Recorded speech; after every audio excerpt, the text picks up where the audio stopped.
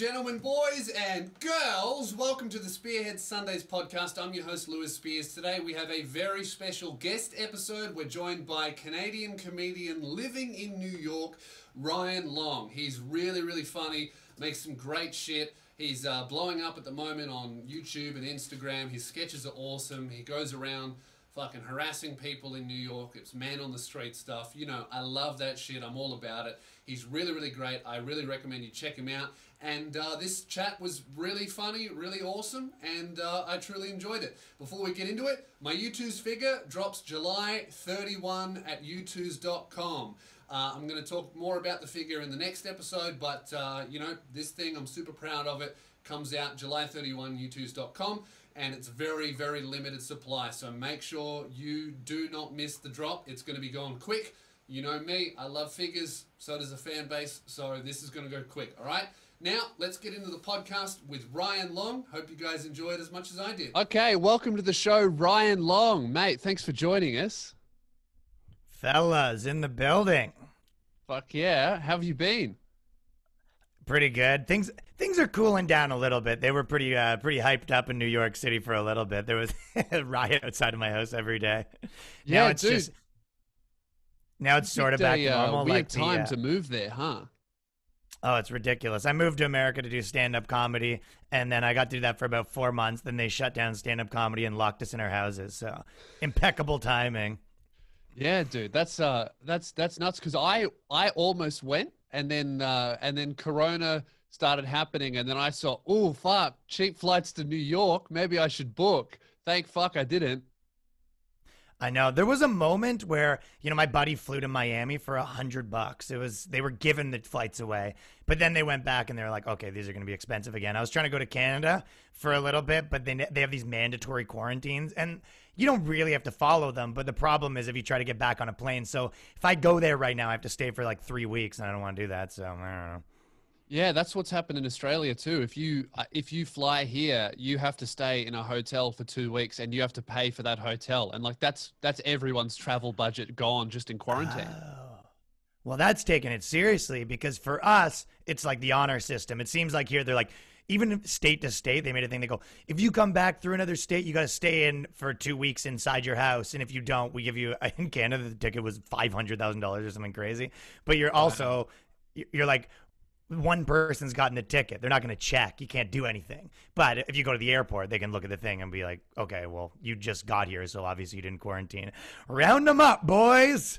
Yeah, it's really weird seeing how all the different countries are handling it. Like the United States is lost, and you know what? I'm all for that. All right, they fucked it. They dropped the ball, and it's time to give up, I think, for them. Yeah, they opened up a bunch of places and then they closed them back up, which is so disheartening for everybody. Yeah, so they reclosed shit down. I think that's actually going to happen in Victoria. So we just went out of lockdown a little bit, but still with some rules. But everyone in Victoria, where I'm from, were just like, I think a lot of people for Ramadan were like, man, fuck quarantine. I'm hungry. Let's eat. And they got all of the massive families together. And now we've had like a huge second spike. And now the premier's talking about locking us back down, which is very shit. So depressing. It's like a girl that says you can come back to her house to smash. Then she gets in a fight with her ex-boyfriend on her text on the way home. It really is, man. So what's being, the last time we talked, you were talking about how crazy Corona was. And that's on Ryan Long's podcast. And then this happened. Yeah, so now it's the Black Lives Matter protest or riots, depending on whether you listen to CNN or Fox. What's actually happening there? Yeah, I can tell you. Well, I'll tell you, it's calmed down a little bit. Now it's just there's a couple guys trickling around outside of the house, and I was walking with my chick, and we walked by, and this black guy yells. He goes, he's like a guy that sells junk on the streets and stuff, and he goes, yeah, you fucking give a shit about Black Lives Matter? Well, then suck my dick. If you care about Black Lives Matter, suck my dick. And she's like, I mean, I do, but I don't think I'm going to do that. I don't know if it's confirmed that counts as me caring, but I actually went to like a few of them, right? It's both things, you know? That's why the CNN goes, it's this, and Fox News goes, it's this. And the truth is, it was both. Some of the protests, it's people, you know, basically singing Kumbaya and all that kind of stuff, and it's very peaceful. And then I went to the night ones, and it's friggin', you know, like pandemonium. So the one, everyone was smashing windows. And then even in that, if you listen to Fox News, they'll be like, it was all, you know, black people. And if you listen to CNN, it's like Antifa. And it was both. So what would happen was... I mean, that's equality. That's what they're fighting for, isn't it? You know, protesting peacefully together and rioting together. You know, that's everyone coming together for peace or to smash stuff. As long as it's all races, I'm all for it. Yeah, I saw some crazy shit. There was one of my favorites was there was this black dude. He broke the window from a shoe store, and then everyone piles in, and he came out with a pair of shoes, and he yelled, "These kicks is for George Floyd." That's great. I'm sure Nike would stand by that. Yeah, there was some Antifa girls that were. They were, you know, had dreadlocks, the whole thing, and they were sort of trying to take over the parade, like basically going, okay, we're going to take a turn up here. We're going to go left on this street. And you could see all the black people be like, yeah, we'll do kind of whatever we feel like right now. Yeah, and this is really not a time for white women to take over, is it? Like this, like white ladies need to take a step back. I know it's very difficult for all the white ladies out there, but this isn't actually your thing. So it's time to have a breather. They're having trouble with that right now, you know, removing themselves from this movement. But there was, so they were trying to take over, and she, you know, bossing everyone around. And the funny part about those types is they were kind of yelling, capitalism sucks. I actually made a video about this, but it was basically, they'd be like, fuck capitalism, and they're doing all this stuff. And you could see all the black people be like, yeah, I mean, this is kind of about Black Lives Matter right now, but yeah, just every protest is about capitalism sucks. It really is. Like, it's such a weird thing where every movement now, because it's, you know what it is? It's in that idea of intersectionality fucked it, where instead of everyone being able to focus on their movement, which is how shit gets done. Like feminist women got the vote by asking for women to get the vote. They didn't ask for 70,000 things at once. When you start doing that, every movement just dies because no one knows. The people who you need the thing from don't know what they're asking. And the people who need a bunch of things are fighting each other while asking for 70,000 things. It's just not clear at all. Well, it's like you walk into your office and you're asking your boss for a raise, and then you slip him a piece of paper that says you also want to hire more bathroom breaks and you'd like them to change the decor in the lunchroom. And it's like, what are we doing here? I was sort of saying that because there was all this trans lives matter stuff, a lot of that going on. And I was saying that trans lives matter is sort of like the woke all lives matter. Yeah, it fucking is. It's like, like, yes, you guys are right, but this is not your thing at all. Yeah. I have so much more respect for movements when they're not intersectional. Like exactly what you said. You know, see a feminist publication and they're all about girl power and this and that. And then as soon as they're like, we're about gay stuff and we're about this. That's why, you know, one of the problems with the Black Lives Matter thing is they have a mandate and all of it's about the LGBT thing. And a lot of black people are like, yo, what the fuck is this? Like, what are we talking about here? We're talking about trying to have police reform, and they're like, and also, you know, trans bathrooms, and they're like, okay, this is not what we're doing right now. Police can't do that. Like that's a fucking government thing. It's like if you start yelling at the cops about where to put a trans bathroom, they're going to be like, dude, I'm not a plumber, and I'm not even sure if that's a plumber's job. I'm sorry. Yeah. So the thing, it makes I was actually thinking about doing something about this, but like the idea is to make every movement about everything at once. How to convolute your movement so no one can listen. The same as your girlfriend being, hey, you know, I'm not really happy in this relationship because I don't think you spend so much time with her. And then you do that, and she's like, also I want you to not hang out with these people, and also I'd like this, and also I'd like that. And eventually you're like, maybe we just don't get along. It sounds like you just don't like me. You know, so. If people have to live together, and that's what it is. So, and if people have demands, I think most people were kind of on board with the police brutality thing. And then when it came about, you know, taking down statues, and it doesn't even matter if these things are right or wrong. It was just whether or not you feel like it. If someone comes at you with 90 complaints about what they deem to be your side, it just starts to feel like an all-encompassing attack against you, and you just get defensive. So that's kind of what happens from a fucking cultural standpoint. Yeah, it is an interesting thing of like because I felt like the George Floyd thing was the first time I'd ever seen like 100% of people go, oh yeah, clearly that's fucked, and there is no Yeah. more context needed. Like right wing, left wing, if you're a police officer, everyone saw that and was like, oh, clearly that's a fucking problem. We should fix this. And then people started throwing in all of these other ideas that are up for debate. And they were like, no, you had the win. If you stayed in this corner, you would have Yeah, you had 100% it. won. And now you're throwing in all of this other shit, which you might be right, but it's still up to interpretation. Whereas this George Floyd thing definitely was not. And now it's, yeah, convoluted and weird.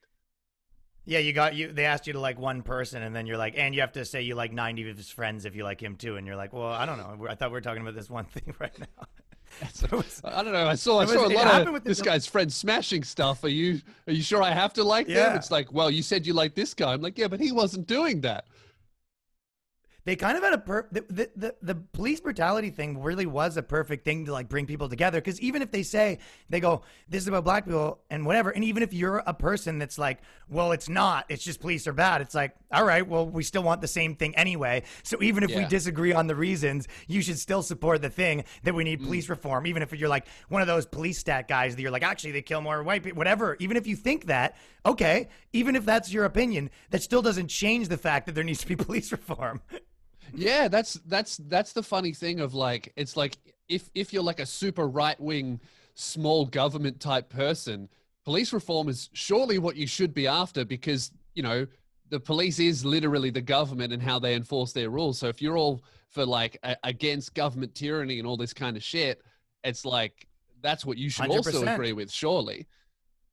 Yeah, it was one of the first times in history, but this happens a lot right now, and it's because of what you said, intersectionality. It's like, and even when you saw it, also because the whole world, they don't really have leaders in these movements either, right? You know, when you talk about the trans lives, like people try to present themselves as a leader, but really it's just the most radical person kind of becomes the loudest, and they kind of self-appoint the leaders, the Sean Kings of the world, that they're like police brutality, and then take them 3 days to be like, we need to tear down every Jesus statue, and you're like, and everyone's like, this is your leader, and they're like, well, kind of not, but also I guess maybe he kind of is also a little bit too.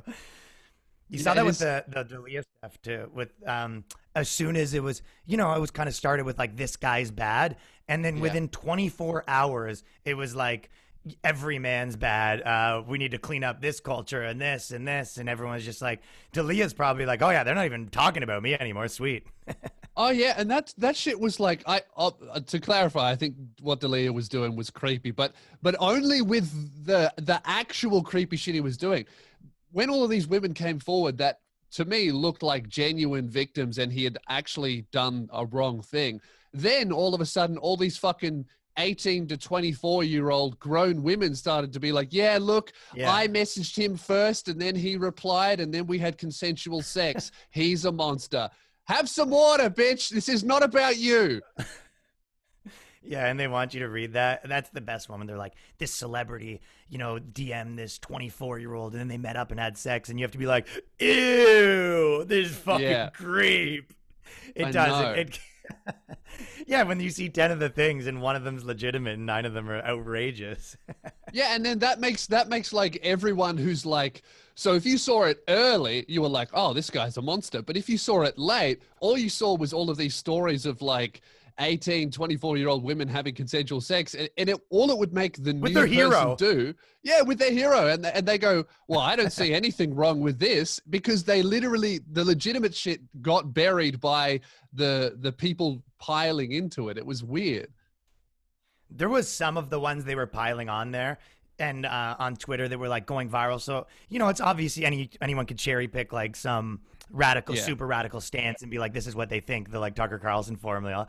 But I'm talking about stuff that was, everyone I know was posting it, and it would be people. Some of them were like this girl that was dating this guy, and they were saying the money dynamic was uneven, like he was paying for everything, so she was trapped in that way because he's paying for everything. I was how great would that be, though, if that did catch on, where you go on a date with a girl and it's got to be 50-50 because you're like, listen, I'm not some rapist here that's going to be paying for more of the meal. I mean, I hope that catches everything on. is a power dynamic. Like, are you trying to tell me that hot chicks course. don't have power? You know what I mean? Like, I was talking about it on my podcast of like, if this means that if people with fame can only fuck other famous people, that doesn't mean like that they're what's going to happen to the ugly famous dudes, you know? Like they're not there just because they're famous doesn't mean they can fuck a model, you know? They still have Yeah. to, there's not that many ugly famous women. There's a lot of ugly famous dudes. Can they Yeah. not fuck anyone then? Yeah, they're out of the game. Also, that sort of stems back to what you were saying too, with the white chicks like having a hard time with this, or we were saying, because they've made it's sort of like guys like you that are just crushing it on your own because you haven't been in the industry, because they made it so unappealing. Like, and in addition to the fact that if you have these, they don't want you to have these industry jobs, so they're almost impossible to get now, people like you. And then on top of that, they sort of want to take away the benefit package where they're like, okay, also you can't have sex with like hot chicks anymore, you're in trouble. And it's kind of like with gladiators where you're like, this job's only good if you get to be the man after. Like, it's not, the job isn't that great. Like, a big part of why it rules is because you kind of get to be the man. So none of people are all starting their own things and not doing industry jobs. And there's so many people like you. So then when they start canceling and they're like, we want to take these people's jobs away. And you're like, what jobs? You were pretty adamant on we couldn't have them. And also we don't want them. So then on top of that, they're like, I guess we just have to cancel each other. And that's why you see some of these, the Jimmy Kimmels and the Fallons and all these, woke people going down because they don't have anything to take away. They try to cancel guys like Joey Diaz and Rogan, and they're like, cancel me from what? You're going to take away my RSS feed? What are you taking away? I know. Well, that's that shit. It's like Joey Diaz has literally done prison time for kidnapping and robbery, and you're angry about jokes he told on a podcast. Like, they don't compare. It's like either you're going to say that he's unforgivable for the real crime that he's done, and by the way, atoned for and grown from, or you're going to cancel him for fucking words. Like, it doesn't make sense. When did words become worse than literal actions? It's so weird right now. Yeah, and also the pick and choose. That's why in one of my last videos I kind of said that where. And not that I have an opinion on this, but the Snoop Dogg thing, like if Snoop Dogg, if he said called someone like a fag or something, he would be basically, that might do him in, but he has hours and hours of him rapping about literally prostituting and beating women. Yes. I was talking about that the other day. Like 100% of rap is guys. I mean, the only difference between what I'm about to say and them is that they do it while rhyming. It's like guys going, yeah, I have literally murdered people. I have killed people and I will do it again. And if you fuck with me, I will kill you. And it's like, they're just rhyming that sentence. There's not much real difference. So it's like, if you're going to cancel comedians for jokes, why not rappers for bragging about actions that they have literally done? Yeah, and if you were going to say that art's not exempt, the same way that they're caught on a lot of times when you go comedy, they go, well, you're not exempt. Like, what you say on stage doesn't, you can say like this is art or whatever. They go, no, it's like, okay, well then why does Ice-T get to play a cop on a pro cop show? How is he not canceled? Like, why is that art exempt? Like, do you get to play a cop now that's like a good cop? If you're like, well, how is that not exempt? You pick and choose what's exempt also. So it's funny. It's like an actor. An actor can pretend to be a Nazi, wear swastikas, say racist things, and that's fine. But if a comedian pretends to be a racist in a bit to critique racism, often that gets them in trouble. I think it's because they own that space. If I was to guess why, it's because they kind of own that space a lot. And comedy's always been sort of run by a certain type of person, and especially from the industry. So they kind of have control over that, and they don't own that territory, hip hop territory. Because there's always been sort of a struggle between, who's more important on that hierarchy, like white chicks or black dudes. So they don't really have control of that. And then also at the same time, if they start really policing, they'll police what these celebrities say outside of the rap. But if they start policing the rap music, and when they start saying, oh, this guy said this and this guy said this, I think they'll come to have to realize that they've come full circle to being Christian mothers, where they don't like to see themselves as that.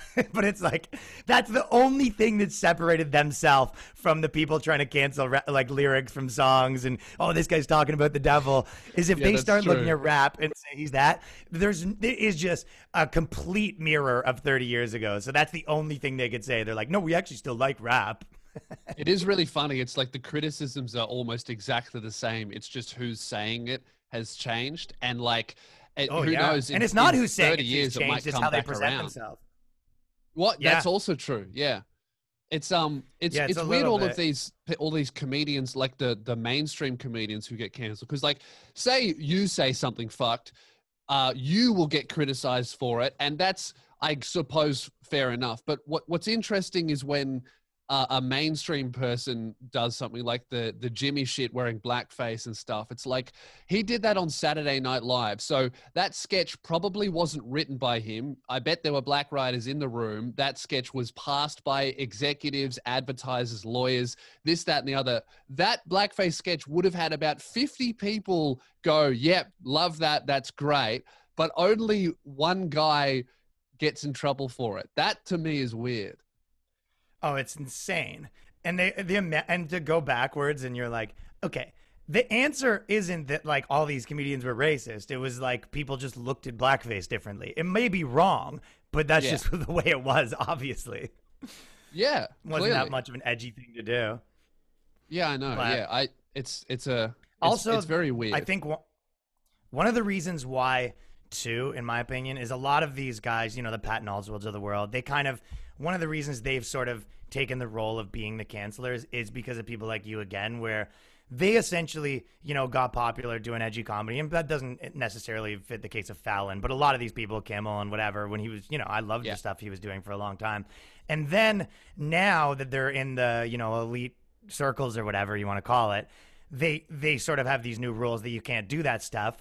And the young people and the people that aren't beholden to networks and all these things, it's like they're competing against you with their hands tied behind their back because you're just doing what they were doing 10 years ago, that they can't do it anymore. So they're like, well, we're getting walked circles around by these guys. And it's like, okay, we need to shut this down. These are our competitors, and they're demoing us. Especially now when they don't have their studios. That's what I was going to say. Like now they don't have their studios and they don't have their makeup and big writing rooms and teams and costumes and all that bullshit. It's like essentially all of these daily talk shows are now YouTube channels filmed from bedrooms. And like the average YouTuber, like it literally looks worse than like a 15-year-old YouTuber's video who had a tutorial at $500. It not only does it look worse, it's also less funny. Like all of these comedians are getting exposed by themselves. Well, once you take away all of the magic, all the flashing lights, the audience, the sign that literally says applause, you're just a bad YouTuber. And taking away the like huge guests for the most part too. Yeah. You know, it's like you would look a lot more important right now with Jay-Z sitting beside you. Absolutely. You know? Have you been watching those being like, oh, I'm crushing these guys? Because their jokes don't even like necessarily fit the format. Yeah, well, it's what I've been doing is I've just started up my my news satire desk show, and like I love that show. Thank you, man. Yeah, what's great about it is like I'll write a few fuck jokes, and just the idea of not having to run that by anyone immediately gives you the leg up over these corporate guys, because it's like, you know, maybe I want to make a joke about Ford being like a bunch of people from ISIS driving Fords. Right. If my network's sponsored by Ford, that joke's out the window. Of course. There was the same thing with when I was working at doing my web series for CBC, the Canada Broadcast Corporation. I remember everything taking so long.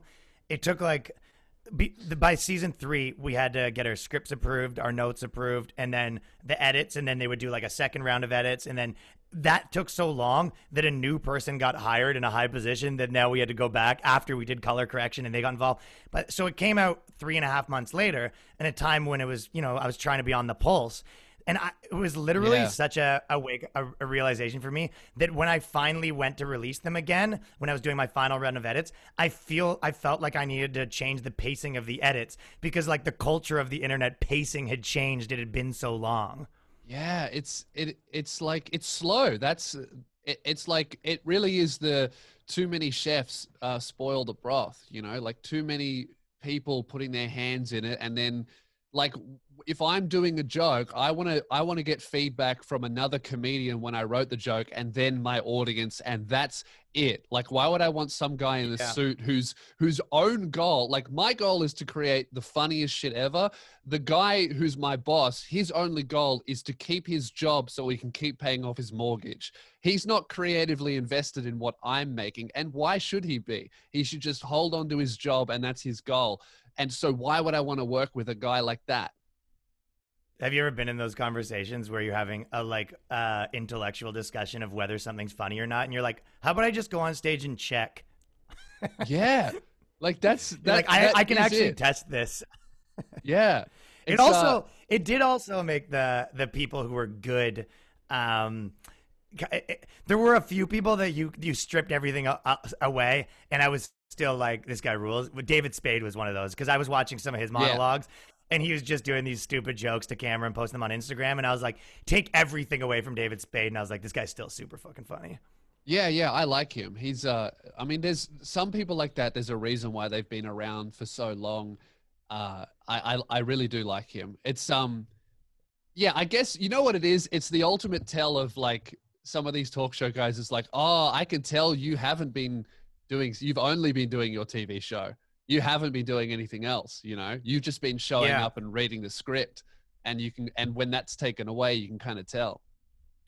You know what I was thinking about too? Because I go back and forth on what I think of Trevor Noah, because a part of me is kind of like, I almost like write him off as like, oh, this guy's just doing whatever. But then I watched him in a few interviews, and I'm like, he is actually a fairly intelligent guy, and he's clearly pretty funny and stuff like that. Yeah. But it was kind of thinking to me, I was watching this old clip where Jon Stewart used to go on and like argue against guys like Tucker Carlson and stuff like that. When Jon Stewart was kind of the man, you know? And I love him. He's so good. Yeah, he's so good. And I was kind of trying to, you know, dissect in my own head what's the difference. And one thing that I really noticed is Jon Stewart was very big on going on these kind of places like Tucker Carlson and make fun of him. And then when they criticized him, he'd be like, what are you taking you're comparing your show to someone who comes on after Crank Yankers? You know, he'd kind of be able to say like, yeah, we're not the same thing, you idiot. Kind of probably what you might do with Vice or what what I'm doing is, and it is the same thing. But with Trevor Noah, it's hard for them to say that right now because they're kind of coming on and they're like, he kind of says, well, I'm just a comedian. And it's like, but that's not really what this is. Like, you are part of the mainstream, you are part of the news, and The Daily Show is the news, and you are influencing a million people's political opinions, and you are part of the machine, and you are, you know, obeying to opinions. And I think that a lot of times they probably do say things they don't believe because they have to, or give people softball questions because they need them to come on again and stuff like that. And I go, I think what happens is over time those people come so embedded in the machine that they lose their ability to be like, oh, I'm not part of this. And once you lose your ability to say you're not part of it, it's very hard to be great, if that makes sense. Well, yeah, I think like I was when I was last time I was in New York, I talked about that exact thing with Andrew Schultz of like he was saying, because I was coming from it from an Australian perspective. We have like, our culture is very much whoever is in charge, no matter who they are, what they believe, we'll take the piss out of them because that's just, you know, we used to be a prison colony, so the people in charge were the jail guards and all that shit. So that's our culture of like, you're in charge, even though you're a good guy, you're still kind of my enemy because I'm wearing orange and you're wearing a badge. Like that's I love it. That's the culture of Australia. So I was talking with him about it. He kind of had the perspective of like, it seems like to really blow up, you have to either go left wing or right wing. And I was kind of saying, I really, really think that especially with that culture of you must be one or the other, there's such a room for someone to come up and make fun of both sides in a lighthearted way. Yeah, and that's what he's doing. And that's the kind of what we were talking about. And and that's not what these shows are doing. You know, like they're just coming up and they're giving softball interviews. Like when I saw fucking Hillary Clinton go on and they asked the Jeffrey Epstein question, I was like, oh, she knew she was going to get that question. And that's the problem. Yeah, they go, we got to give you one. Yeah, and she's like, okay, you can ask the question, but that's it. I won't answer it. I'll just laugh. And that's what she did. And it's like, that to me was gross, because they had a real opportunity to ask the question and then make fun of her, maybe even ask more. And it's like, either you're comedy and you're going to make fun of both sides, or you're part of the machine and you're just going softball. And then, yeah, you're right. You're just not doing comedy. You're just giving those people what they want to hear. You become a soldier in a movement, right? And your propaganda. Because that was probably one of the most, I don't know, toxic or wrong or whatever word you want to use. But when people say that like comedy should have a purpose and stuff like that. So I might think that, but that comedy, you know, to be good probably needs to have some sort of, you know, target or some sort of perspective. But the idea that that's the reason for it is so funny because it's like, yeah, you know who else thought that? The Nazis and the Christian church and the government. Like, yeah, the Chinese government thinks that, you know, or the North Korean government thinks that art needs to, you know, support their leader. And it's like, once you are beholden to a movement that has tenets and you're making stuff, you're not really making anything honest. You're just making advertisements for whatever your beliefs are. Propaganda. Yeah, that's what a propaganda. lot of it is. And I think it's a good point about Trevor. I have a lot of respect for him, because I can't shit on anyone who's like made it that far in America, not being from there. But I think that he is so smart, and he genuinely does give a fuck about politics that much, that his show is like, it's like 50-50 or maybe even 60-40 news comedy. And I feel like to really do news comedy, it needs to be 70% comedy, 30% informative, without saying, this is what you must think. It's like, you got to present both sides of the argument, make fun of both sides, maybe chuck in a little bit of what you think. But at the end of the day, if you're sitting there as a comedian wearing a suit and tie going, this is what you must think, I can't respect it. It's a difference between comedy with an undertone of a message or a lecture that has some comedy in it. Yes, definitely. Also, whenever I do, you know, I just did this one because a lot of people think that the other side, like everyone's, you know, on a side. And I go, you know, you do this. But I just made this video making fun of like how CNN and Fox News does their news. And then literally, you know, that was one of my biggest videos and everyone liked it. And you see all these people being like, oh, everyone's polarized. And you go, well, then why do they all like this then? Because most people aren't radical on one side or the other. You just think that because they're not allowed to say that they're in the center because you've made it illegal to, you know, not be on a side or whatever. Right, that's going to be the dumbest shit, was demonizing being in the center generally. Like, I guess being in the center on every issue, I can understand being weird because then you have no opinion. But to me, being like in the center generally is like, oh, I think that guy has some good ideas. I like that, but I don't like what he says there. And this guy has some good ideas, but I don't like what he says there. And then you find common ground. Like, if that's evil, the world's over. It is the world over when they make you say lies. That's what it is. True. Yeah. It's like, it's the vote or die thing, right? Where they go, everyone needs to vote. Voting's so important. And if a guy's like, all right, I'll vote for Trump, they're like, well, you can't do that. We meant you have to vote for our guy. Yeah. So a lot of these CEOs and stuff, they go, these people need to speak up. And you're like, maybe them being silent is what they're doing, because if they speak up, you're not going to like what they have to say. They go, you know what, I disagree with this one, but I'll just stay out of it. How about that? And they're like, no, you can't stay out of it. You actually need to speak and you need to say our stuff. You're like, well, I don't think those things. That was when the woke stuff really get out of control, because it's like with like, let's say a girl is not hot or whatever. I would never in a million years go up and a girl be like, you're fucking ugly, you're fat or whatever. You just wouldn't do that. It's insane. Yeah. But when they go, they're like, this girl's 400 pounds. They go, she's hot, right? And you go, I'll just stay out of this. They go, no, say it. And you're like, Yeah. I'm not saying she's hot. Like, I'll just not say anything. But you're like, no, you have to participate in this conversation and say she's hot. No, it's like I don't want an opinion on that issue, because if I say she's ugly, you're going to kill me. If I say she's hot, she's going to fuck me, and that might kill me. I die either way. You get crushed. Yeah, I know. I mean, I'm a skinny guy. I can't handle that. It's so funny when people like that, they're always putting on their Instagram stories like issues that they only started giving a fuck about 6 hours ago because they saw it on some other cunt story. And then they start posting all these stats and graphs that are pulled from who knows the fuck where. And they go, if you think this, then you need to educate yourself. And it's like, what? Educate myself with only your facts? What if I educate myself and I try to get the whole picture and I find out, oh, actually, this is what's really happening. And then you call me fucking evil because I didn't use your fucking facts. It's the world's so weird. This guy educates. Yeah, what if this guy educates himself on the Jews with Mein Kampf? Like you don't get to choose where he educates himself from.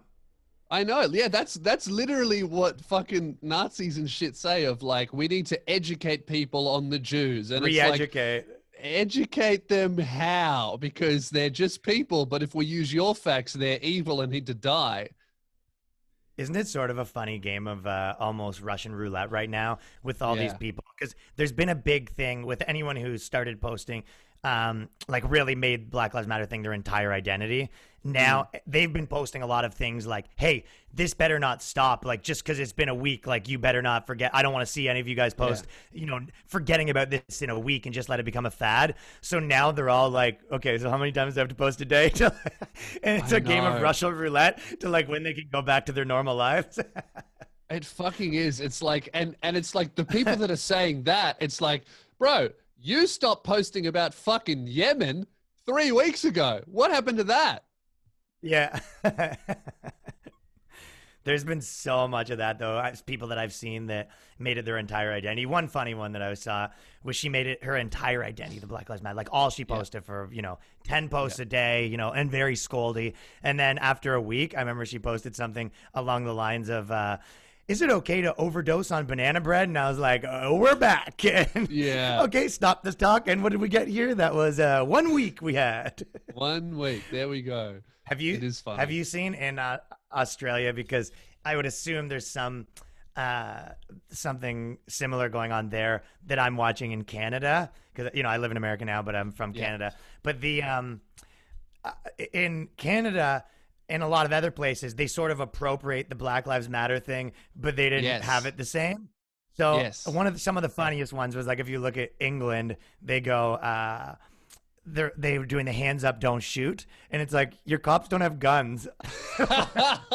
That's so fucking true. I hadn't thought about that. I love the English movement because all of their chants, they sound so different from the American chants. Like, everyone in America is going, Black Lives Matter, Black Lives Matter, and then in England everyone's going, Black Lives Matter. Like, they're really hitting that hard T. Black Lives Matter in it. They're hitting the hard ER on matter. Yeah. Black Lives Matter. Most of the chants were about getting their dick sucked. Like, I felt like there was so many of the chants that were like, NYPD, suck our dicks. I would say at least 3 or 4 chants involving getting your fellatio by the New York and look, department. that's not very inclusive to women and men without penises, is it? So there's something that needs to be checked up there. Yeah, you have guys yelling NYPD, suck our dicks. Isn't that sexual harassment? You're going to force the female... When Canada, one that was making me laugh so much is because one of the things in America they have is there's like an issue with the schools that a lot of it's paid by property taxes. So you have kind of places that are all black and their schools, the teachers get paid less and the funding's not as good. So you have that's people. Weird to me.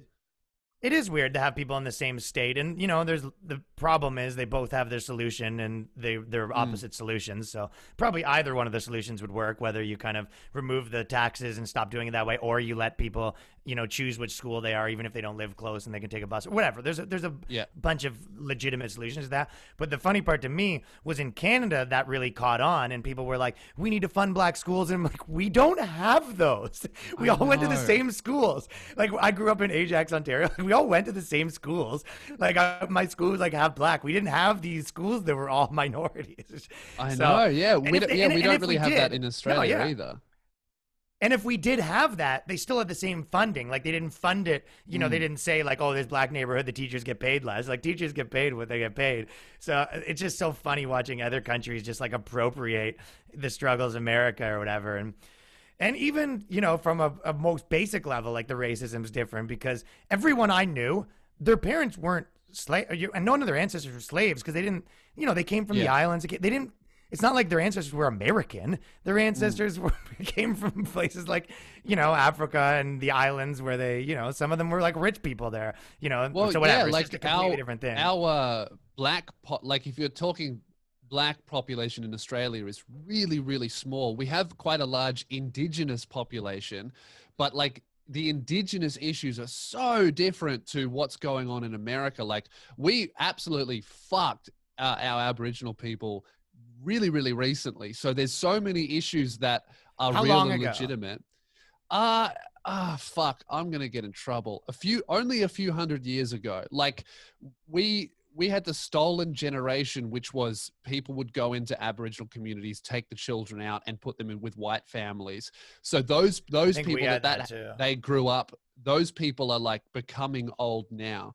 So it's like within a generation that we've really fucked like Aboriginal people, which sucks. But the issues are nowhere near comparable to like the Black Lives Matter issue in America because, I mean, firstly, America has so many black people, like you see black people every day. In Australia, like especially in Melbourne, if you don't go to the city, you might not see a black person for a whole week. You'll see Indians, Asians, but when I went to New York and I got on a train. When we weren't recording, you referred to that. Yeah, I was like, it was like 50-50. When we weren't recording, you were. That was gonna make fun of you.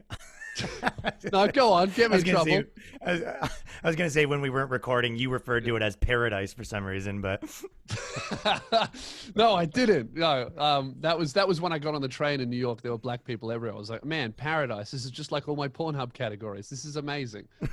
You said you wanted a different group of people to be getting on the trains.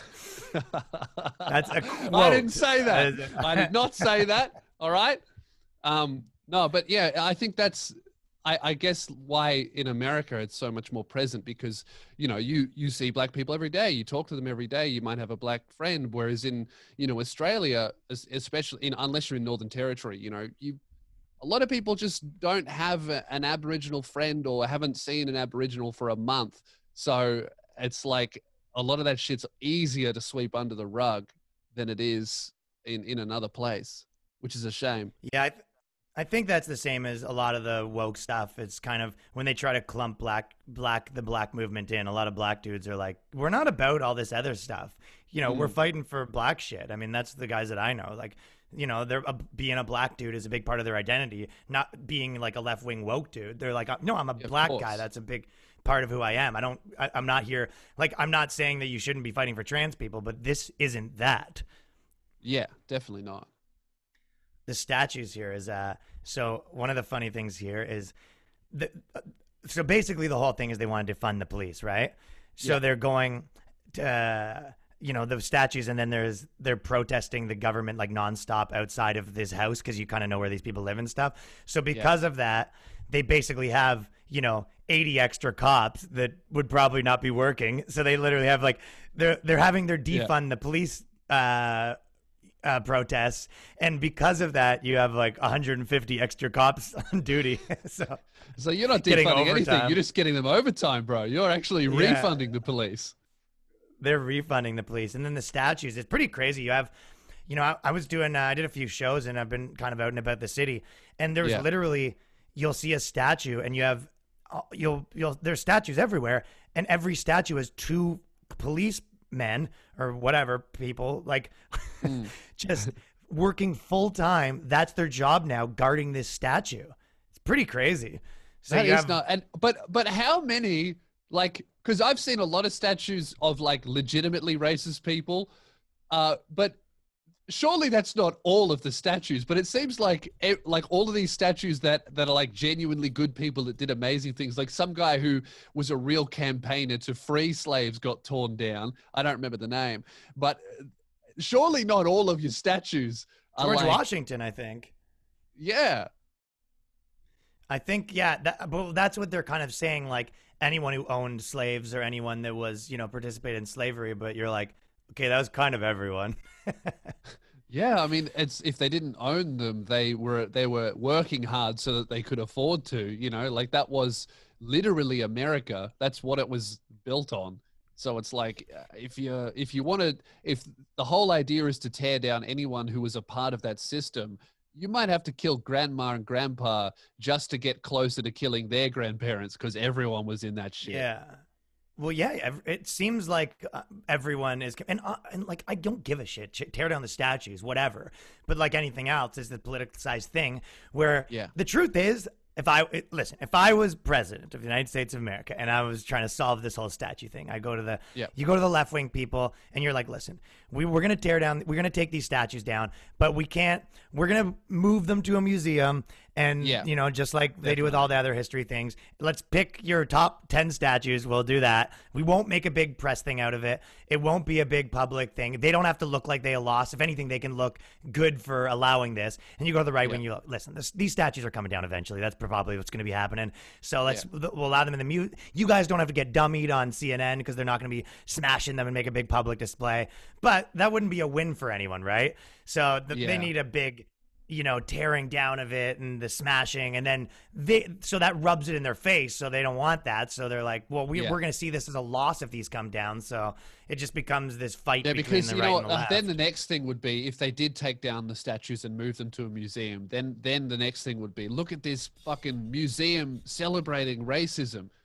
That's what it would be, because you would have a museum full of like Confederate statues and slave owners, and the museum will be this and that. And be like, look, we need to tear it down. It's like, Auschwitz is a museum right now. It's like, if you want to tear down monuments that are about terrible things, you should be starting with Auschwitz. Like, that shit is there to educate people about how fucked a period of our history was, because the biggest mistake anyone could make is thinking that Nazis were not us. Like, that is just humans. Like, they weren't special, they weren't aliens, they didn't have something like wrong with them in their brains that made them do that. That was just a society that went down a path that we should never go down again. And the easiest way to go down that path again is to forget how it happened. Well, you see so many people that have no idea how the Holocaust happened. They kind of think of it as, they think of it in terms of, oh, look at the black people, the way that there's racists. That's what happened in the Holocaust. But it was the opposite. It was kind of this mix of, you go, look, you see how there's like this hatred for kind of like rich white people or white men or whatever. You kind of see that on the left. And then you see how the right has this kind of hatred for immigrants coming in and taking their jobs.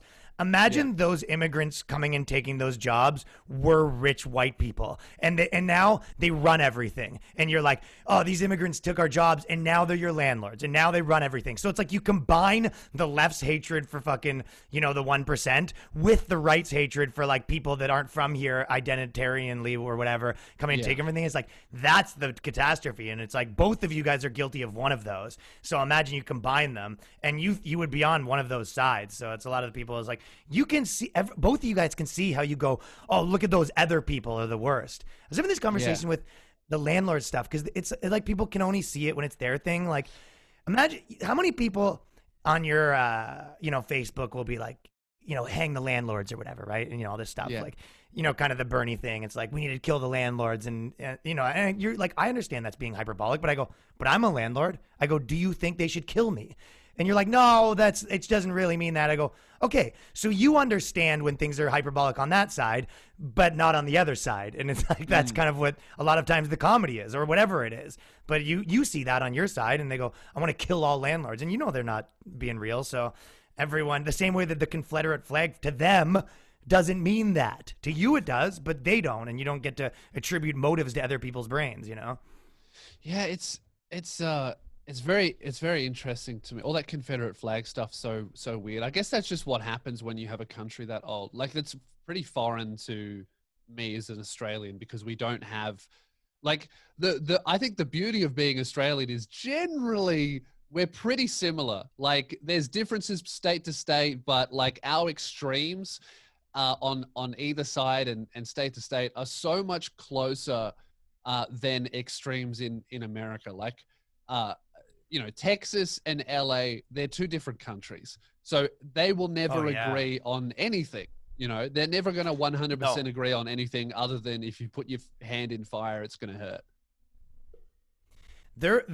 I was surprised at how much it was different from Canada when I moved here in that regard, because there is, like, we don't have a Tucker Carlson in Canada that's just like a sort of proud white right-wing guy. Like, there's no way that would fly where I'm from. So it is a different place. So probably where I'm from is Canada's probably a little closer to Australia in a lot of ways. Yeah, I don't know why it is. It's like I don't know. There's just something in the freedom culture, I think a real big indicator of the culture is like how different America is to any Asian country with the mask thing. So like, the masks don't protect you. They stop you from getting someone else sick. So they protect everyone around you. So it's a very selfless thing.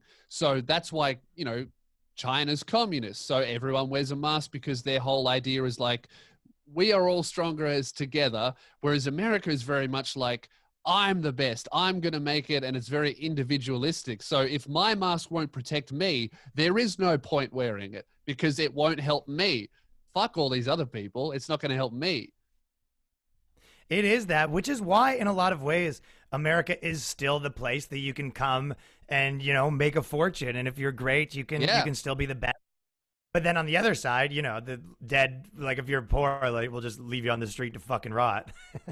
Yeah, because it was your fault. You fucked up. Like, I made it because I cared about me. Obviously, you didn't care about you enough, so that's why you failed and you're poor.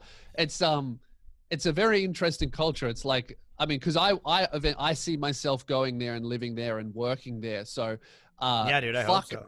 I don't want to. I don't want to be there poor there. That's basically the idea of like, I'll go there when I can afford to make no money for a year, because if I go there and I start sliding backwards, I do not want to be broke in that city. No, it doesn't. It's not a good place to be broke. Yeah. I mean, again, though, you're the type of guy you are. You'd be perfectly suited for here because you work super hard and you work long hours and you're good at finding gaps where they are. And it's like, it's kind of like that idea of never enough, right? Like a lot of people I know, they find these gaps and then you just like, you find a little printing press and you go, you just zone in on it. It's the guy that found like one video that works and then you just make it 1,000 million times as opposed to ever moving off that. Yes. And not to say that you were that, but you would be able to find the pockets of where to make money. Not to say you'd wring them dry, but I think you have a good homing beacon for how to do that, which is what America sort of seems to be based on. Sort of fun. One of that kind of reminds me of something I was thinking about when people talk about selling out. Because I've seen a lot of this lately where people go, this guy's selling out or this guy's selling out. I go, selling out is when you do the thing you don't want to do. Like selling out for you would probably be way more that like, you know, you were, you know, making fun of like woke nonsense. And then the right wing kind of was like, you're our guy. And you'd be like, ooh, I'll do that. And even though I don't really think it, I'll just be like a full-blown Trump guy. And you could kind of probably profit off that the same way that anyone could profit off the other way. I could have gone that route, and that to me would have been selling out. Like there was a minute where I saw that opportunity to go that way. It was like when Rebel Media came to Australia, and then I dressed up as like the leader of Antifa Australia, and then I abused the host and did all this and just said what they wanted to say. And then they ran a fake story. And then I was like, gotcha. I'm not Antifa. Yeah. Rebel Media then reached out to me and they were actually out of everyone I've hoaxed, crazily enough, it was the super right-wing publication that took it the best. They were like, man, you got us. Well done. That was funny. You tricked us. And then they were like, hey, would you like to make some videos as that Antifa character for us? And I was like, oh, that would be fun. And then I did one, and then I saw all of the comments, and I was like, oh, oops, I just got paid to make propaganda. No, thank you. Right. But I could have just kept going down that, and I might be huge right now, but I would be kind of betraying what I believe in by just only supporting one side. It's like, I want to take the piss out of everything.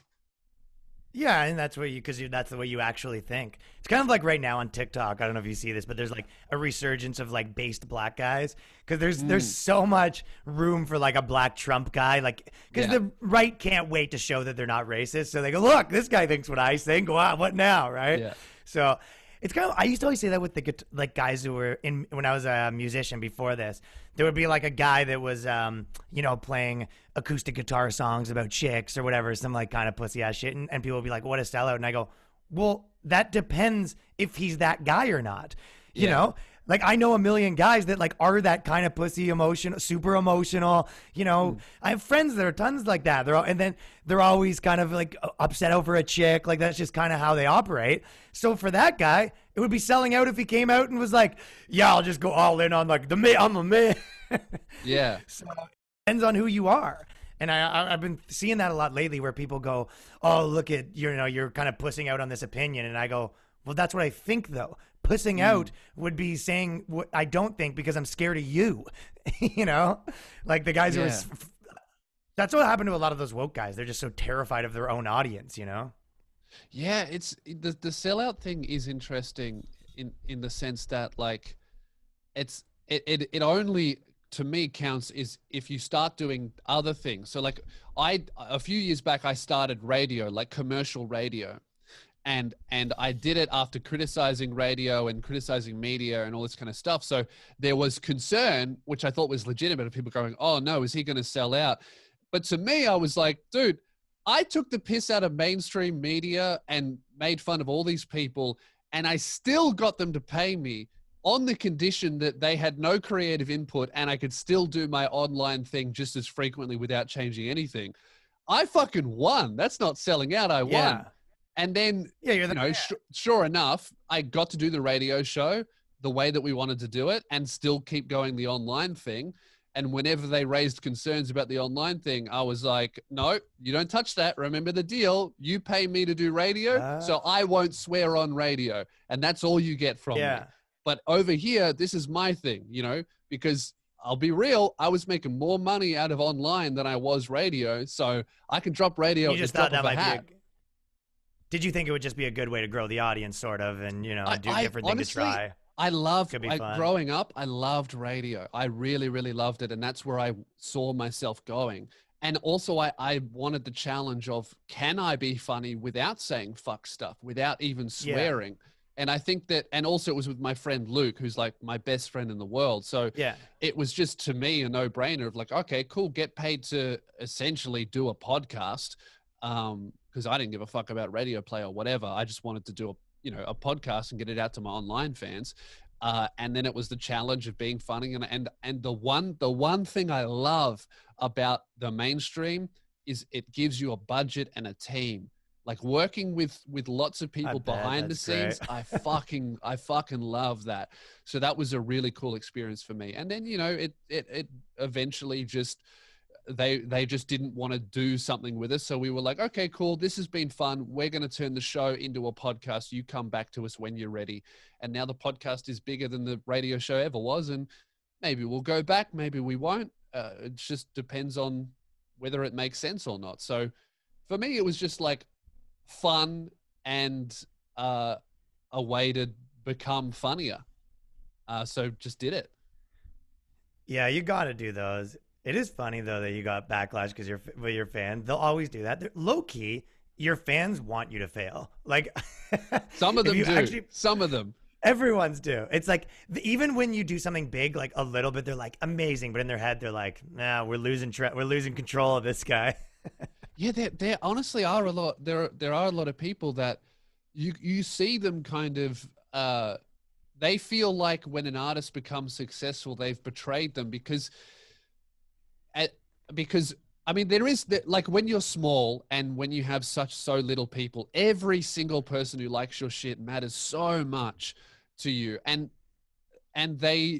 as more people come in, each person starts to matter a little bit less. You can't read every DM anymore. You can't read and respond to every comment like you used to be able to.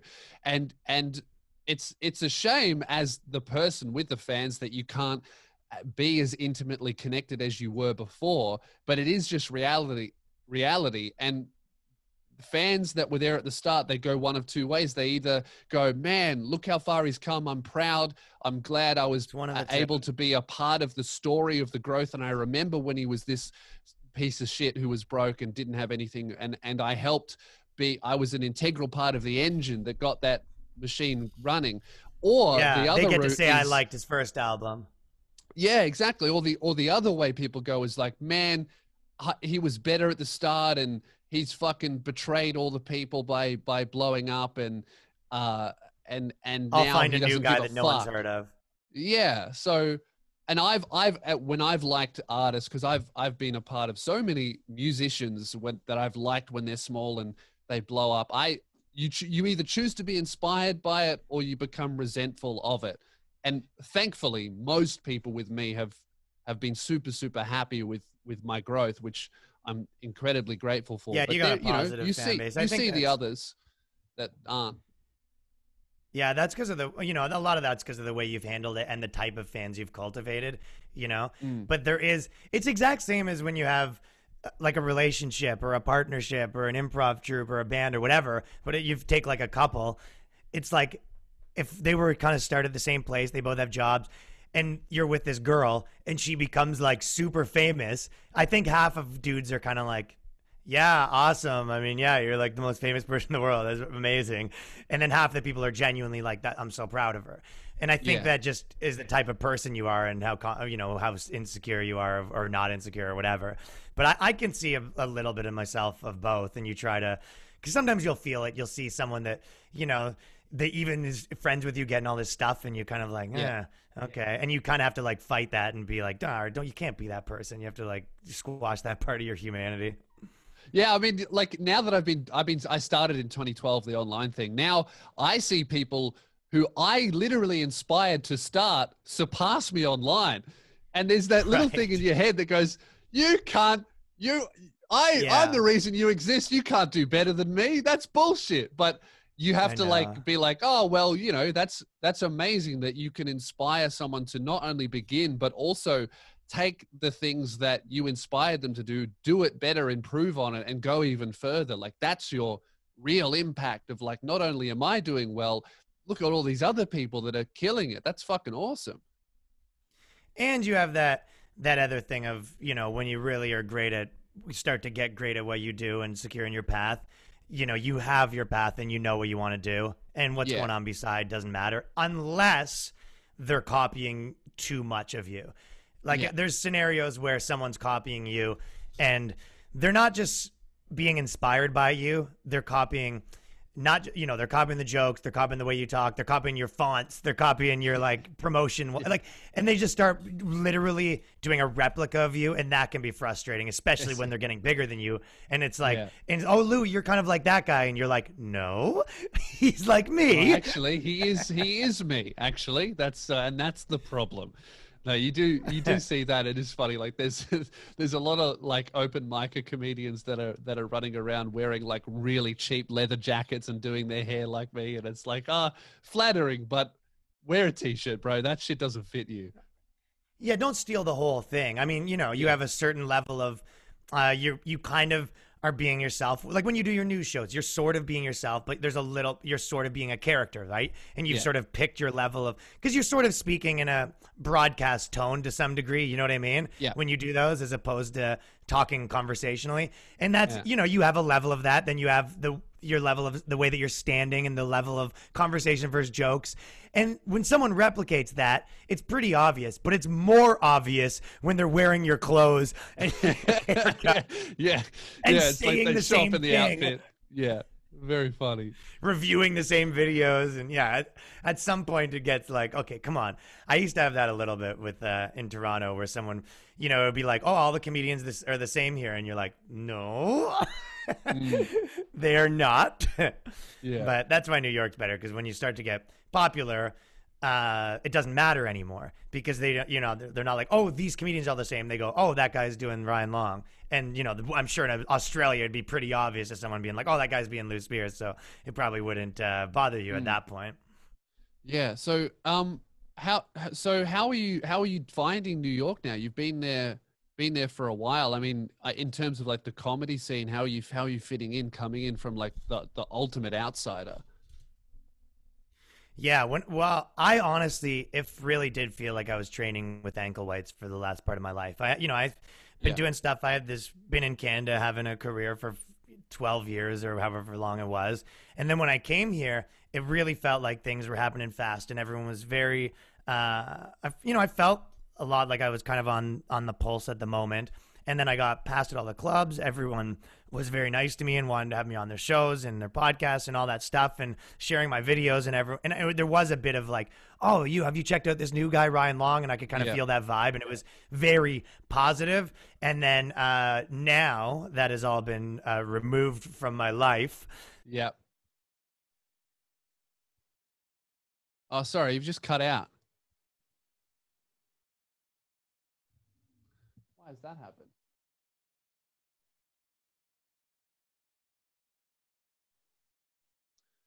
I see you. I can't hear you. You can't hear me, eh? Because I can hear myself in my headphones. Oh, I've got you now. Weird. Oh, weird. Yeah, sorry. You just last thing I heard was that's all been cut out of my life. Oh, just because of coronavirus. Yeah.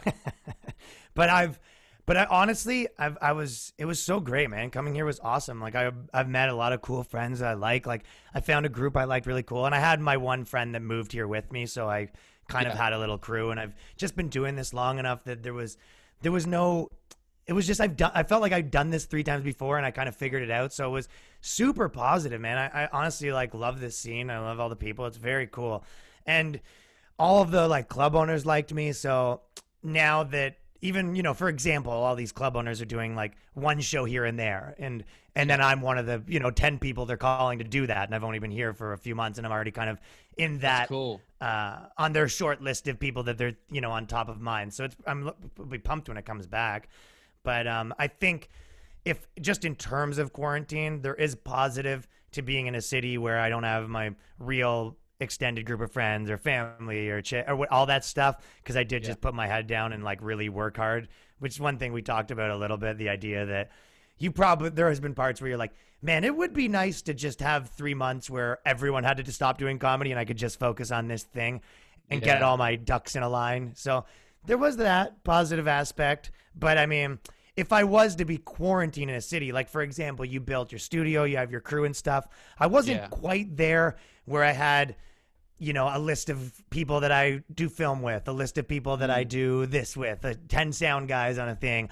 If I was going to build a studio, here's a good place to lease, here's some good people the comedians that also do film that might be good to share with or whatever. I just wasn't quite positioned. I would have liked another 6 months before I got locked in a cage. Yeah, that's very true. Like for me, I moved house and then I got locked down. So it was kind of perfect because I'm like, okay, great. Now I won't get distracted with anything else. All I need to do is get furniture online and fucking build the studio.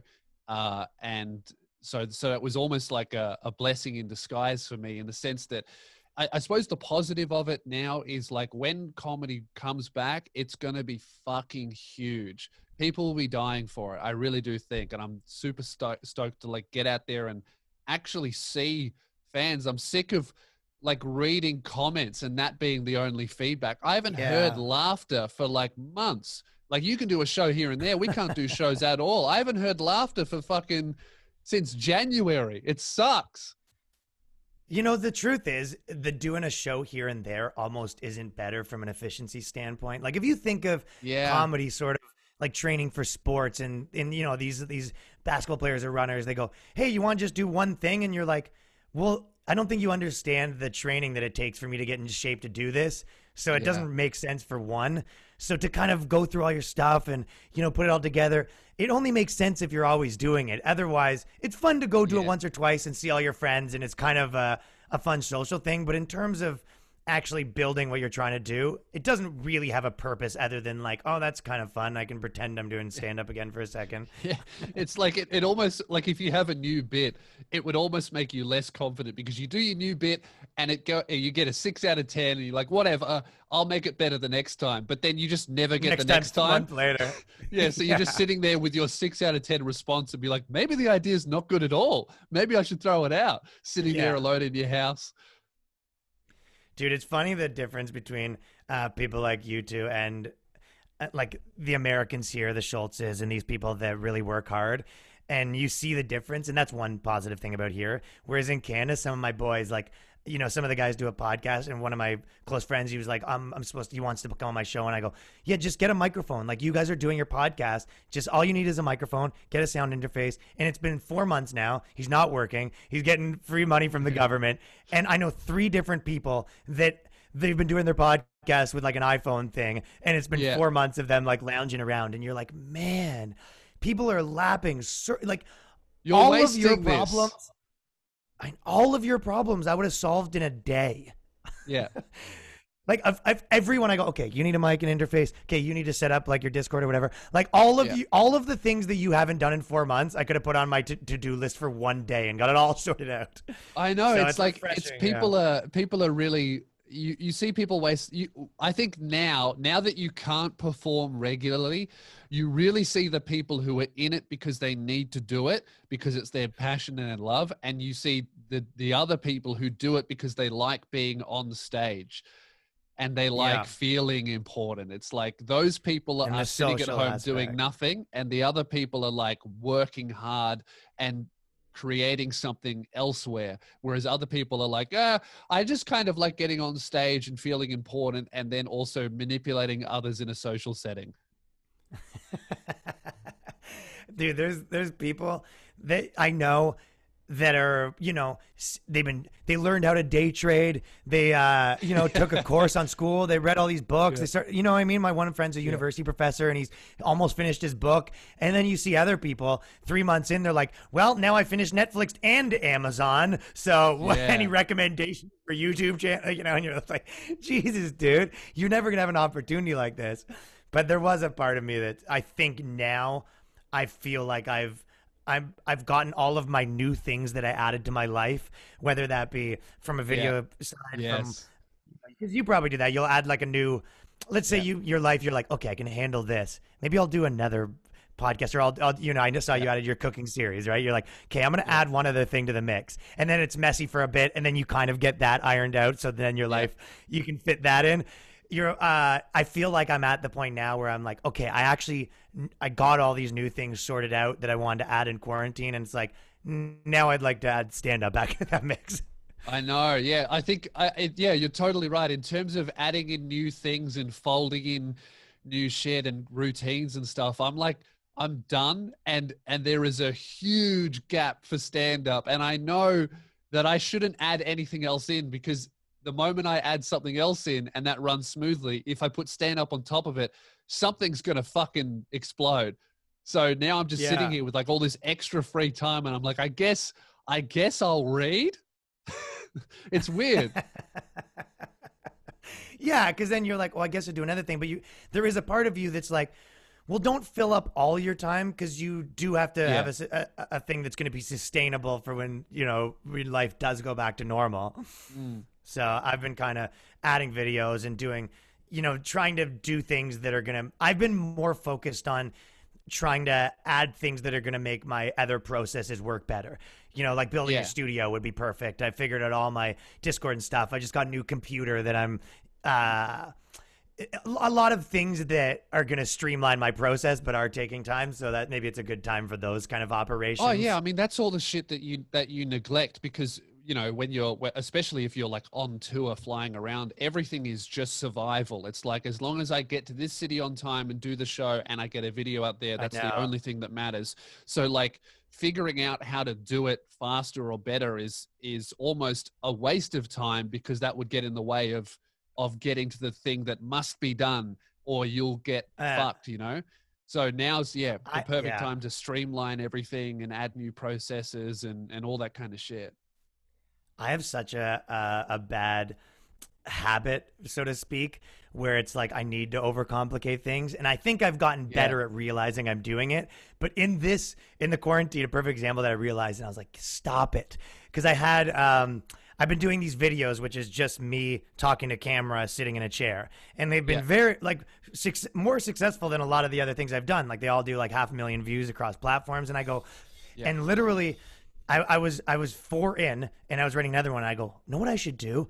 Is rent like let's do a sketch about like CNN. And I was like, I'll get 6 people and I'll rent a newsroom. And I started looking up how to rent a newsroom. Never do that. I know. And I go, and then I literally, I was messaging people, and I messaged some of my, friends that are more successful here. And I'm like, hey, would you want to do this sketch I'm thinking about? And then I was realizing that she goes, I can't do this day, but I can do this day. And I go, what am I doing? Stop it. Stop this. You had this figured out. You've been doing all sorts of videos. You have a series that's killing, that is you standing in front of your camera and, utilizing your editing and your skills or whatever. And I'm looking at how I can complicate this. And I go, stupid, stupid, stupid. Well, it is dumb. Like, people don't want TV. They're on the internet. If they want a TV, they go on Netflix or Amazon. That's such a problem that I fell into a few years ago, and it killed my fucking channel of having this perfectionist mindset of like, oh, if I want to do a sketch and it has a woman in it, I need to find a female actor and get her on. It's like, dude, you go on TikTok, if somebody writes a sketch about a mum, they don't hire a 50-year-old actor. They put a fucking towel on their head, and it's funnier. It's better. You don't need, like, I know. What I'm trying to say is never hire a woman, if that wasn't clear. Never give an opportunity to a woman. That's what I meant by that. That's what The Kids in the Hall are, this big TV show from Canada. And they were pretty big in America too, but they only had women characters that they played. So that was like the gist. Like, they played every character in the show. But it was like, I don't think you'd be able to, they'd be able to pull that puppy off right now. I mean, that's how acting started, isn't it? That was Shakespeare. If you were a female character, it was played by a man. It's the woman that's like having a birthday party, and you're like, yeah, we'll all go to the park. And she's like, or what if we all go to Bahamas and we'll do this? And you're just like, just stop. The thing is everyone hanging out. Everyone's busy. Stop overcomplicating things in your life. Stop. It's the guys that have the 5 girls on the run, all that stuff. It's all just overcomplicating your life. And I guess, especially me working in television for so long and making TV shows, and that is part of it. This, people talk about production value, and it's like, well, that only matters if you're picking things that need huge production value and playing in that arena. Make them play in your ball court. Comedy doesn't need it. Like, shit being bad is almost always funnier. Like, the news shows having high production, the daily talk shows, I understand that because that is the format. It doesn't work without that when you take it away, clearly as evidenced by all their YouTube clips. But like, if you're doing a sketch show, like, costumes don't have to be amazing. Like, there are so many television shows in Australia on like ABC and stuff that they're shot amazing. The makeup's beautiful. It looks incredible, and it fucking sucks because it's not so funny. Many. Oh, there's so much of that. Yeah, and it's not hard to make your small production value. It's like when the bands used to make music videos and they'd be like, let's do like a party scene. And it was like, well, you're going to be a crappy version of the $100,000 party videos. Yeah. What you should do is, pick a concept, have 2 people in like a padded room or something that you can rent that for $1,000. And now we're, and you can shoot that. You can make a really good that video. But if you're like, hey, let's do a video where we're having this huge, crazy house party, you're going to be competing in an arena where they're demoing you. And that's for everything. So I think that's one thing that in this quarantine, I've been able to like get a hold of myself, because those things are even harder than they would be. Whereas before I probably would have been, I would have been already at the shoot and have people complaining and being like, when's lunch? And I'd be like, oh yeah, I shouldn't have done this. Whereas now the extra little hardness is made. Has forced me to like. Well, now you don't want actors, because if you have actors over to your house, you might get COVID and die. So just wear a towel. I know. Wear a towel in your sketch when you're playing a brown dude. Always towel on the head. I don't know about that. So I have. We're coming up to the end here, Ryan. But what I do every podcast is I have listeners email in life advice questions, and we just walk through it. Sometimes they're disgusting. Sometimes they're completely obvious. I have one that I thought you'd be able to help out with. How do I this smash guy, with loose tears? yes, it basically really is a lot of, I like a girl. Should I tell her? Yes, idiot. But I have this one in from Mason. The subject line intrigued me. I have the hots for my girlfriend's best friend. Now, this is juicy. This is my best friend's girl. So I think And I'm I getting wish she was feelings. I think I'm getting feelings for my girlfriend's close friend. My girlfriend and I have been together for 2.5 years, but in that time, I haven't had a whole lot to do with her friends. Good. Girlfriend's friends are always annoying. Except for general conversation at parties with the few of them that actually like me. Over the isolation period, this one particular friend of hers and I have been getting closer and closer. It started out just reacting to memes that we would share on Instagram stories, etc.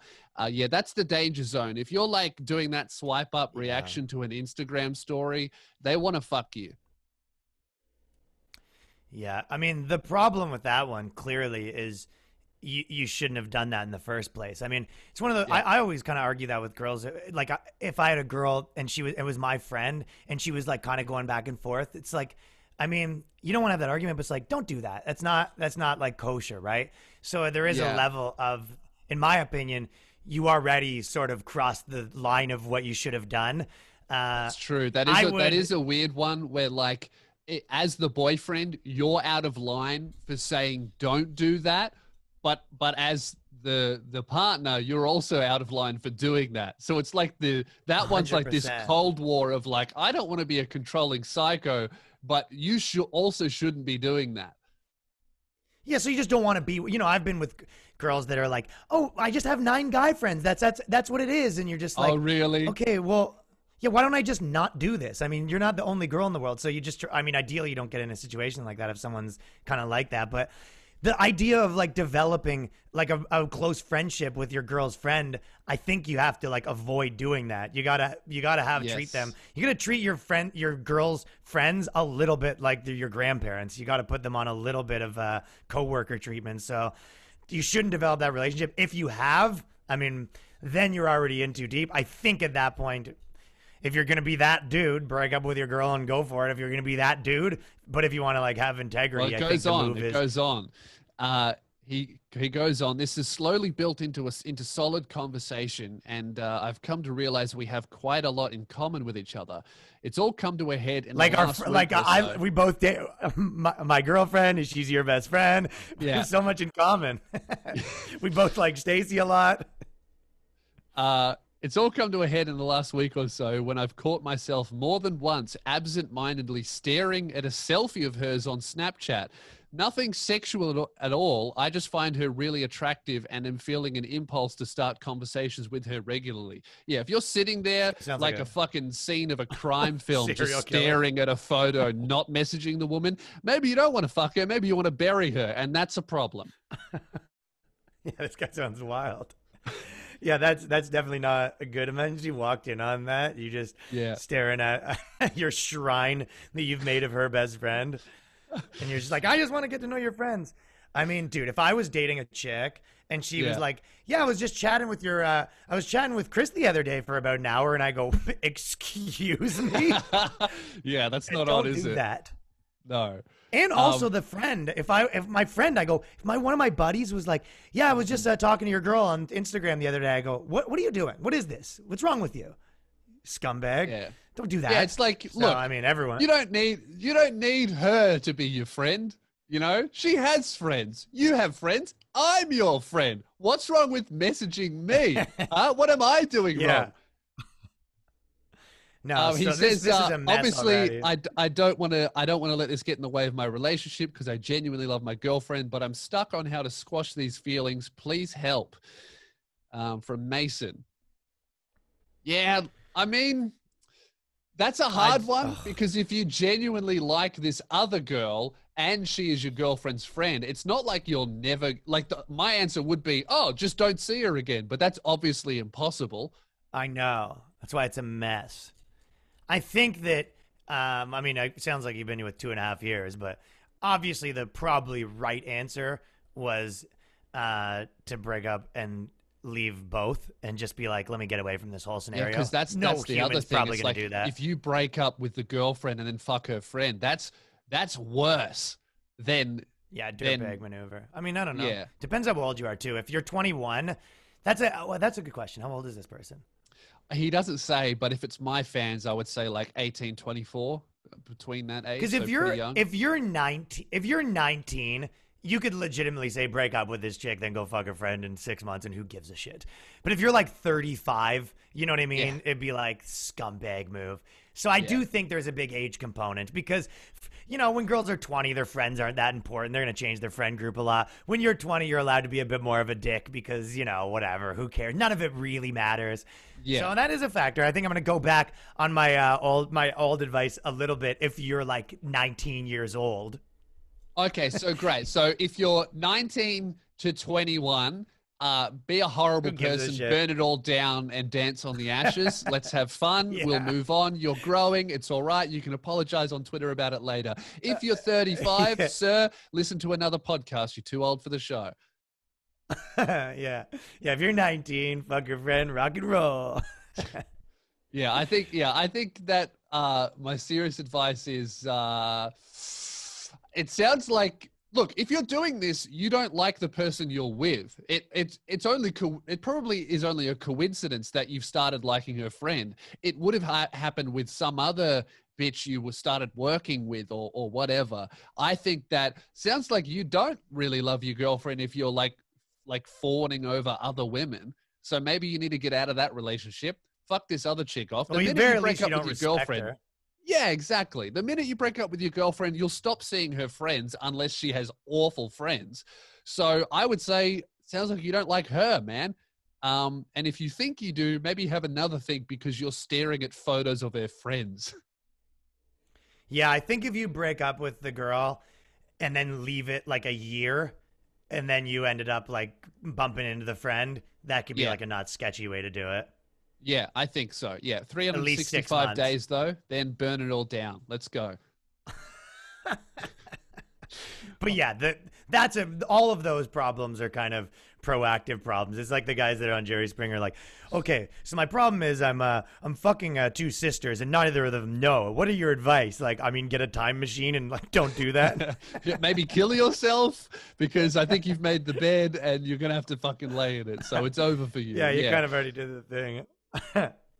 All right, man. I think we're gonna end it there. Thank you very much, Ryan, for joining me. If you want to check out Ryan Long, definitely check out his podcast, The Boys Cast, and his YouTube channel, and his Instagram as well is popping, making some really funny shit. Really, really funny man on the street stuff. I see you fucking with like ignorant Americans every day, and it makes me jealous. I see it and I go, fuck, I want to be pestering people. You can't really do that in Australia. They don't have time for it. But in New York, if you walk up to them and you're like, hey, I've got a microphone, they go, I'm going to be on TV. I'll say something dumb.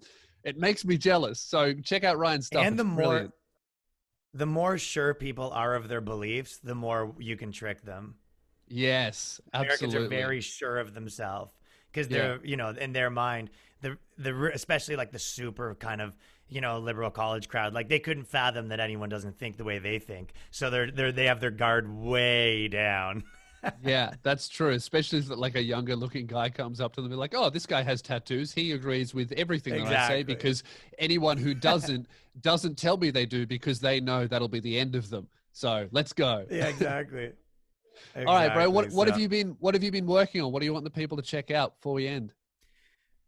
Check out the Boys Cast with Ryan Long, but more importantly, check out add me youtube.com/Ryan Long Comedy and Twitter Ryan Long Comedy, Instagram, TikTok Ryan Long Comedy, and every Monday I release a new video. So I got a pretty fun one coming out this weekend. Actually, I'll tell you the concept. It's 2 guys, a never Trump and an always Trump, and they live in a house together. That's good. So, I like that. That's very funny. And yeah, cool. They figured out that they used to have I used to have an identity, and I used to be into stuff, but now mainly I just don't like Trump. Those people are so funny. Both those people are always yelling at their phone in a car, saying the opposite thing.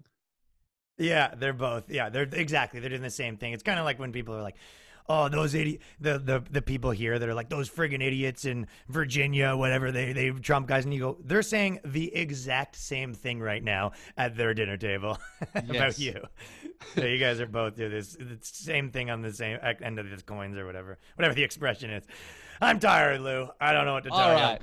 Well, we'll end it there. Thank you very much, mate. Appreciate it. Definitely check out Ryan's stuff, and I'll talk to you guys very soon. Have a shit one. You're the man, dude. Cool. Thank you. Really good, man. That was great. Thank you for coming on. Yeah, you're the best, dude. Okay, can you turn your camera around? Let me see that. Let me see the studio, what it looks like. Or is that a big computer?